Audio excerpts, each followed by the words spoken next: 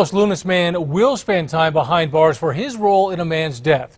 Last year, Shane and Renee Foster were arrested after agents found the body of 30-year-old Casimiro Ramirez in a shallow grave near the Rio Grande. Larry Barker gave you an inside look at the homicide investigation. Shane Foster faced sentencing today. He was found guilty of second-degree murder, among other charges, setting up 16.5 years in prison with 4.5 years of probation. Foster spoke in court. All I ever wish is the best for everybody. And I just want to apologize to the whole family and everybody on my side too. I'm sorry. With all my heart. Renee Foster was found guilty of tampering with evidence. She has not yet been sentenced.